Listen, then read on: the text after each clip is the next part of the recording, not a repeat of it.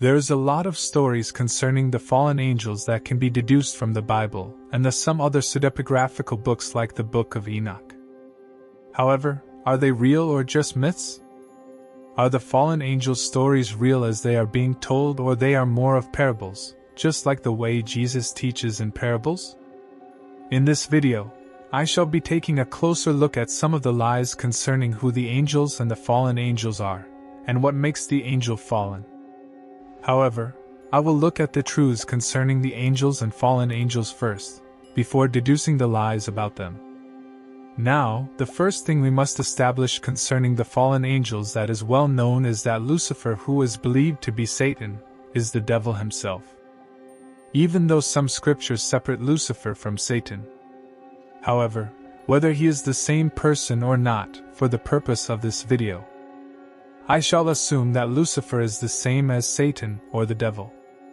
Now, the next thing is that fallen angels are real because Jesus Christ himself have attested that Lucifer, who is known as Satan, is a fallen angel.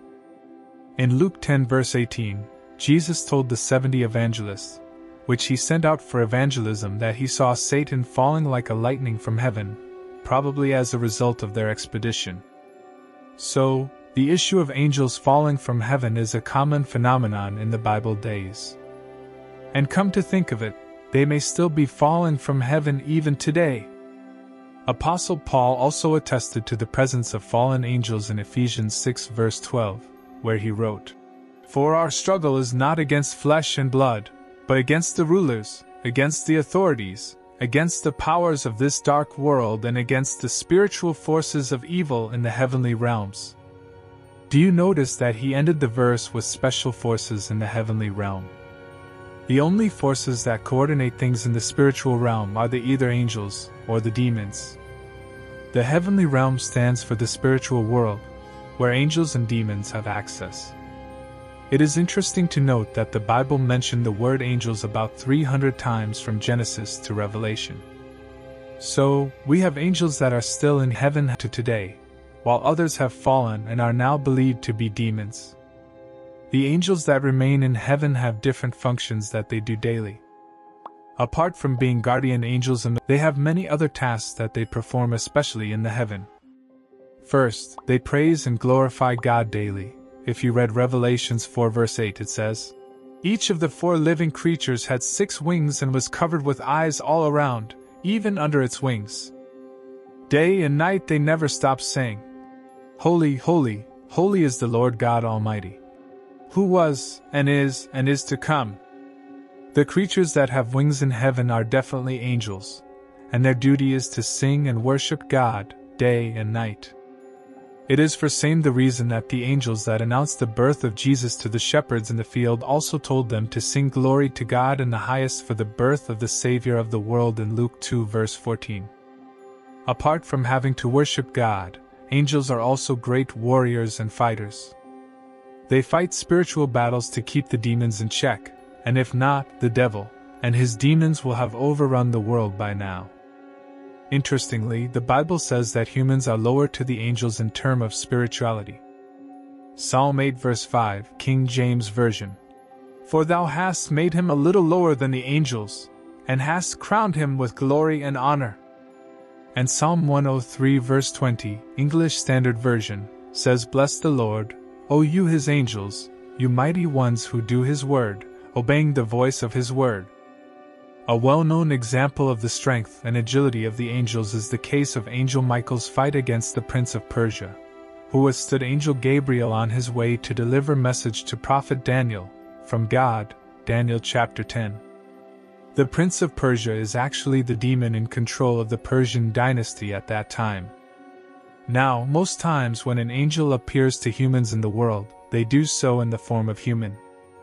Most of the scriptures that talked about the appearances of angels in the Bible says the angels came in the form of humans. Right from the time of Abraham, the angel that came to announce to him about the birth of Isaac appeared to him as a man. When the angels that came to destroy Sodom and Gomorrah met Abraham before meeting Lot in Sodom, they appeared as ordinary men. The same thing happened in the time of Prophet Balaam. The angel that drew sword against his donkey and made the donkey speak to Balaam when he was appointed by Balak to curse the children of Israel, appeared to him as a man. Even after the death of Jesus, the woman that went to the tomb of Jesus, and did not find his body, mistook the two angels they saw as the men, meaning they looked exactly like men. The fact that angels are spiritual beings makes most humans that have encounter with them fear their presence. This should be the reason that they usually announce their presence by saying, "Fear not," to those they are sent to bring a message. One of the most frequent lies about angels is that they fly about with their wings as birds on the earth. No, they do not necessarily need to fly with their wings like birds, but they can easily disappear and appear as they move from one place to another. Due to their spiritual nature, humans have tried to worship them over the years, and even today many people try to worship the angels. However, angels have clearly stated that they are not to be worshipped, as God is the one to be worshipped in many instances in the Bible. Now, there are four main types of angels according to the Bible. The first type of angels are the archangels. 1 Thessalonians 4 verse 16.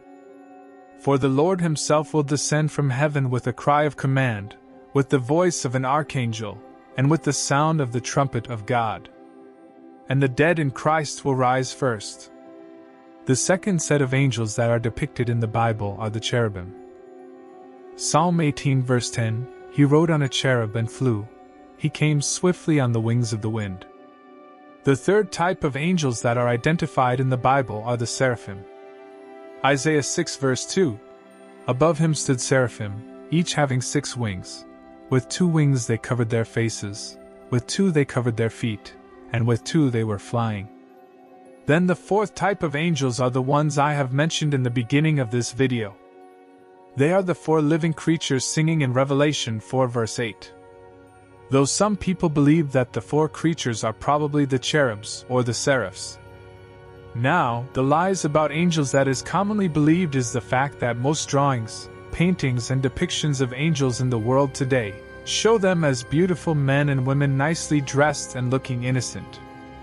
No, angels are not innocent-looking creatures at all. They are dread-looking creatures with red eyes, sharp teeth, beast-looking and ready to devour. They are warriors, remember. For example, Ezekiel 1 verse 18 and Revelation 4 verse 8 talked about the angels having rims and eyes over their bodies. They will be looking frightening, and not innocently beautiful creatures. This is the reason most humans that had encounter with angels do so in fear and trembling. The next biggest lie about angels is belief that is often used even in the church, that there is a guardian angel for each person in the world. People often use Psalm 91 verses 11 to 12, which says, "For he will command his angels concerning you to guard you in all your ways. They will lift you up in their hands, so that you will not strike your foot against a stone." This scripture may not necessarily mean every believer has angel guarding him or her daily. Now, concerning the fallen angels, you need to know that though these fallen angels can still be in the heavenly realms, just like the way the Satan appeared among the angels in the presence of God during the time of Prophet Job in the Bible. The fact that they are fallen really means they are fallen and cannot be brought back to be good angels again. The salvation that is available in Jesus Christ is reserved only for humans alone. The angels do not have the privilege to be saved like the humans. So, when angels fall from heaven, they are excommunicated forever from God because they have made a choice for eternal destruction. 2 Peter 2 verse 4. For if God did not spare angels when they sinned, but sent them to hell, putting them in chains of darkness to be held for judgment. What you must know is that fallen angels are beings that have decided to rebel against God and were then cast out of heaven by God. They were cast out and not outrightly killed, because they are made of the nature of immortality. So, they cannot just be killed like the humans. Their death is in form of incarcerations. God has appointed a time for their imprisonment. Jude verse 6. And the angels who did not keep their positions of authority but abandoned their proper dwelling, these he has kept in darkness, bound with everlasting chains for judgment on the great day. Now, the main difference between an angel of God and a fallen angel is the fact that the fallen angels have rebelled against God. Revelations 12 verse 4 tells the event that happened at a time when Lucifer and a third of the whole angels in the heaven challenged God. What actually happened was a civil war, where Lucifer felt he has grown enough wings that he wanted to have his own territory, or if possibly dethrone God and make himself God. However, God will not have such an insubordination, so he ordered his loyal angels led by Angel Michael to fight Lucifer, and the angels overpowered Lucifer and his camp, and cast them out of heaven entirely. It was a case of banishment. Now, when they were cast out of heaven, the only best place for them to go is the earth, where there were humans. They planned to infiltrate the earth and grow their ranks with the aim to once again gather enough battalion to stage a fight back against God. Now, Lucifer and all the angels that sided with him and were cast out of heaven at that instant are the ones termed as the fallen angels. Apart from just discarding them out of heaven, they are to face a final punishment in the lake of fire as described in Revelation 20 verse 10, where they will be locked forever. So, because their faith is sealed, and they know that their time is short, they are going about as the devil, and the demons we have today, deceiving humans and wreaking havoc on the earth before the time. They do that through influencing humans to go against the word of God and sway them to the part of evil. This is just to swell in their number and muster enough manpower to go against God. Now, the main lies about fallen angels are as follows. That fallen angels or demons can inhabit a believer. At times people and even Christians worry that demons will possess them against their wish, but this is a lie, because demons cannot inhabit a Christian. He or she is the temple of the Lord. 1 Corinthians 6 verse 19. The devil cannot take over the temple of God. Another lie is that demons are more powerful than humans. As believable as this may look, it is a big lie.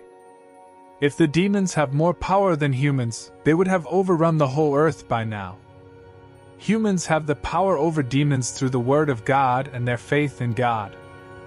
The Bible says the Holy Spirit empowers the believers to exercise their authority over the devil and his demons. Acts 19 verses 13 to 16. Thank you for your support.